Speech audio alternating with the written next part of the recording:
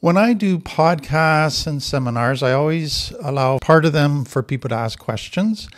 And what I've found over the years is that there's certain questions that regularly get asked. Regardless of where I go throughout the world, I get asked certain types of questions. And so I thought I'd do just a few talks around some of the most common questions that I get asked. And one of the things you'll get to know about me is that when people ask me a question, usually before I give them kind of the final answer, I come at the question from different angles to build a perspective, a bigger picture than maybe just a simple answer would give. Because I think with complex trauma, it's really important to understand that there's usually multiple factors and issues that are connected to some of the questions that we have. And we need to be able to see all of those different factors if we're really going to process through the question well. So one of the most common questions that I get asked is, if I'm working on my complex trauma and I start healing from it, then I'm going to look at my childhood. And when I look at my childhood, I'm going to look at how my parents raised me. And I'm going to see that they did some stuff that neglected me or abused me. And I'm going to be saying, hey, they did that wrong, and kind of blaming them for how I turned out in a way. Isn't that just being a victim? And I think that's such an important question to think through for people. So let me begin by saying, to accurately diagnose your own personal problems and see that others contributed to your problems doesn't necessarily mean that you're acting like a victim. It might mean, and I'll explain that, but it doesn't necessarily mean that you're playing a victim. So a victim is a person who, as they look at their problems today and all the things that they're doing in their life, they blame everybody for their problems. They go, oh, it's because of my terrible childhood. It's because of this and this. I can't help it. It's not my fault. They don't accept ownership for their present day decisions, and they don't change. What we are talking about in true healthy recovery is a person who sees that other people, mom and dad, uncles, aunts, brothers, sisters, etc., all created an environment from them that was not healthy, that caused them to be neglected or abused or abandoned, that hurt them deeply. They didn't start the problems. Other people started the problems. But they see that they're the only ones that can end the problems in their life. Others can't.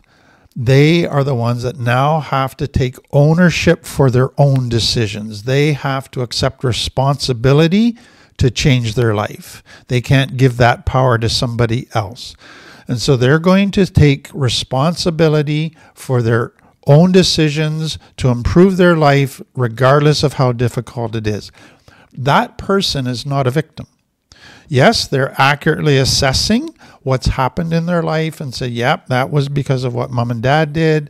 That's partly mom and dad's fault, but I am not going to remain a victim. I was a victim, but I'm not going to remain a victim. So a person who is a victim, if you're following me, is a person who continues to give the power to determine their life to everybody else. So they'll complain about, oh, this happened to me, this person did this to me, my life sucks, everything is so difficult, and they'll complain about it, and they'll act like they want their life to improve, that they want stuff to stop hurting so much, that they want to stop having all these crises in their life, but they won't do anything about it themselves. It's like everybody else is supposed to stop doing what they're doing so they have the perfect environment all of a sudden. So they still are acting like a victim in the sense that they're powerless to improve their life or to change their life. Whereas a healthy person in recovery, a non-victim, is saying, yes, a lot of crap happened to me. Yes, it's a lot of other people's fault, but I am not going to continue to give them power to determine my life.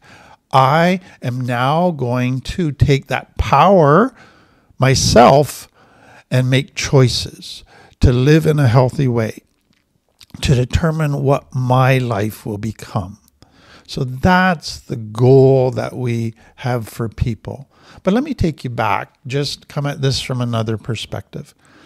A child growing up in complex trauma, any child, they are totally dependent upon other people to meet their needs, to love them, to protect them, to guide them. They can't do that themselves. They are totally dependent on others. They have no power. That all the power belongs to somebody else. So when other people in positions of power neglect them and abuse them, they are truly a victim. And they can do nothing about it. What happens for that child is they try to adapt as best they can, given the limited tools they have, to try to survive, but they are a legitimate victim of their circumstances and the people in their lives. So the goal in recovery is to not blame others as if that then gives me an excuse to make bad choices today. That's not what we're talking about here. And that's what a lot of people, when they use this argument, oh, you're just playing the victim by blaming others. No, I would only be playing the victim if I'm still blaming others for choices I'm making today. The choices I'm making today are my choices. I can still try to blame others, but that is giving them the power, and that is keeping me stuck. So what happens in recovery? To heal from my wounds, I have to see how those wounds were created. I have to see the things that influence me to behave and adapt the way I did. I have to see my past accurately.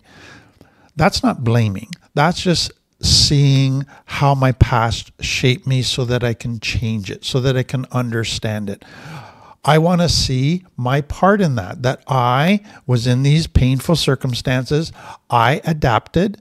I made decisions on what I needed to do to try to survive these unhealthy circumstances.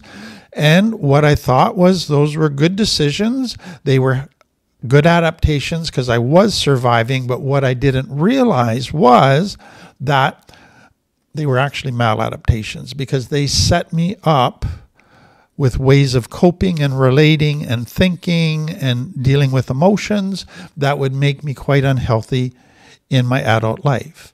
So one of the things that I want people to see when they think about this question is this. For most people in complex trauma, others started the trauma. They hurt the child. They did things to the child that caused the child to have to adapt. But at some point in the child's life, they got to a point where they continued the bad decisions even though they knew they were bad decisions. They continued to lie even though they knew they shouldn't lie. They continued to manipulate even though they saw it was hurting others and themselves. So others started the process, but at some point they continued the process. They continued the adaptations once they realized that they were actually maladaptations. And so what a victim would do is continue to make all of these bad decisions and continue to blame other people for them. True recovery is saying, whoa, I am now making continual bad decisions that I could stop. I am responsible to stop. And so a person who's doing recovery well is starting to realize when they started to maintain the maladaptations, even though they were aware of them, and they start to stop them. And so the goal of recovery is first to diagnose all the forces that shape me, how that all influence me. That's not to blame, that's just to understand, so that I can change, so that I can see I didn't start the mess, but I'm the only one who can stop the mess. I'm the only one who can clean it up. It is now totally on me to get my life healthy. It is my responsibility. So it's possible for many people, and many people that I deal with, come into recovery. They go, I hate my life. I got so much problem. I need a better life. But then you find that they still are acting like a victim. They still are saying, it's everybody else's fault. Everybody else needs to stop hurting me. Everybody else needs to stop being bad people. But you go, well, why don't you set boundaries? Why don't you stand up for yourself? Oh, no, I couldn't do that. I couldn't do that. They're still playing a victim. They're still acting powerless. They're still not making the necessary hard decisions to get a healthy life. They're expecting everybody else to do it for them. That person is never going to get recovery. They're going to stay stuck in this victim mentality. And so what I'm hoping you see is to accurately assess your childhood and to blame your parents for what happened then does not necessarily make you a victim. Because a healthy person goes, yeah, they screwed me up. But as I understand all this, I see now that I can actually get a healthy life and change. And I am going to do that. That person's no longer a victim. They were a victim, but they're not a victim. Sadly, many people that were a victim, part of what happened when they were a victim for a child, they try to resolve it, they try to fix it, but they couldn't. And so they just had this growing sense of helplessness, which led to a sense of hopelessness. And what happens today in adult life, as soon as they run into a problem, they jump immediately in their brain to feeling hopeless. I can't fix this. It's too much. I don't know what to do. And they get stuck in a victim mentality. And then they think everybody else should fix it for me. So a key part of recovery is coming to the point where you go, was a victim, but I am no longer a victim. It is going to take a lot of strength and a lot of courage to take the power back for my life, to make the decisions and do the stuff necessary to get healthy, but I will do it. I am no longer going to blame others for my present day decisions. They influenced me as a child, but I'm the one that controls the decisions I make today.